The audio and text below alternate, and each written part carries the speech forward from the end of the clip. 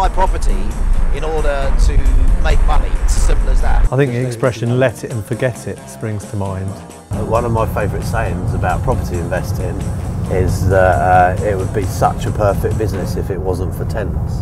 I've got sort of 19 properties at the moment, so there's something like, say, 60 tenants in total. Mr. Landlord, listen to me. Posing on the corner just as happy as you can be.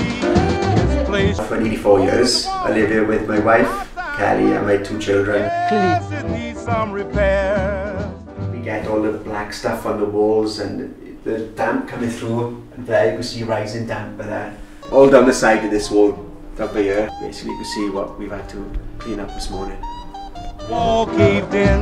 I think it'd be really interesting to take the viewpoint of being a tenant and immerse yourself into that environment. From mucksuckers. Some people dream of being professional footballers, but we dreamed of being suckers when we was at school. To treasure hunters. I only was called a rampant rabbit. And the ladies holding down the dirtiest jobs in the business. This is the surprising world of waste you never knew existed. 67-year-old Graham helped create one of the first recycled rubbish charity shops, which runs alongside the Leamington Spa tip. Look at the amount of stuff that's being thrown away. The people coming up here are like lemmings. They're throwing stuff over the wall all the time. Hello there, have you got anything that can be used down by the charity in the reuse shop? I really love this job. £2 for the lot. Thank you very much. And I want to do my bit to help. We want to get the treasure out and make as much money on it as we can.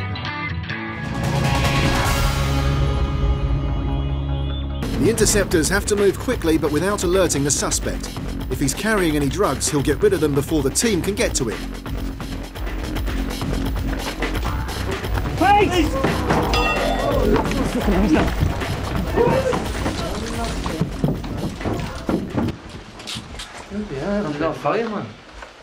Welcome to the glamorous side of being an interceptor. The subject that we've detained, one of them, we've brought him here, we've done a search on him and found concealed on his person in quite an intimate place a quantity of heroin. So what the lads are going to do now is arrest him for possession of heroin and take him down to the police station.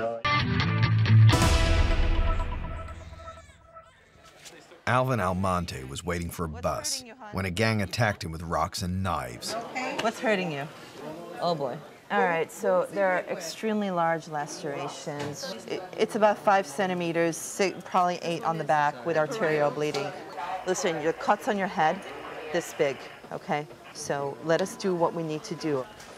There is a skull fracture, and that's this area right here where you can see the break in the bone over here. He's definitely going to get admitted to the intensive care unit, but he's doing very well. So it's kind of one of those neat cases that we actually get to turn around very quickly, just thanks to the fact that we work in a trauma center. It's what makes my job fun.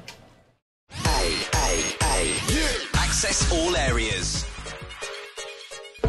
Hello, it's Nick Grimshaw here from the Breakfast Show here on Radio 1. And I'm going to find out what it is actually like to be a team assistant at Radio 1. So what do you do? What I've done straight after your show is report the music that we played. Okay.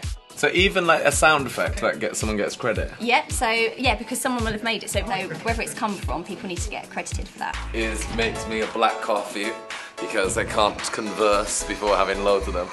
So I'm going to do the same for Scott Mills and his team. I actually don't know how much of this stuff to put in. 2, 3. Follow us on this thrilling adventure. Oh, I didn't put any sugar in. I have your teas. Yeah. Actually, we're not allowed to have drinks in here, so if you can leave them outside. Oh, yeah. Okay. See you later. Here we go. Thanks for helping me today. That's all right. Did you enjoy it? Right. I actually really did enjoy it. It's really fun, isn't it? I like things to do. Are any presenters just like, okay? Not that I can say on air. No. Scott Mills.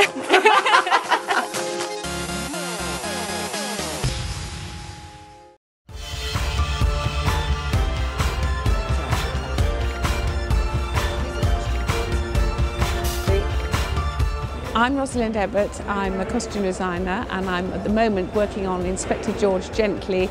This is series 8, we're right at the end of the 1960s, going into 1970. however route you take, the most important thing is being absolutely determined and prepared to work very hard, possibly for not an enormous amount of money to start with. Working as a costume designer, which I've been doing for quite a long time now, is a really fab job. I wouldn't do another. It is very, very hard work, but really worth it. When you're first fitting with somebody, when you've had something made, something lovely, and it looks perfect, it's really exciting.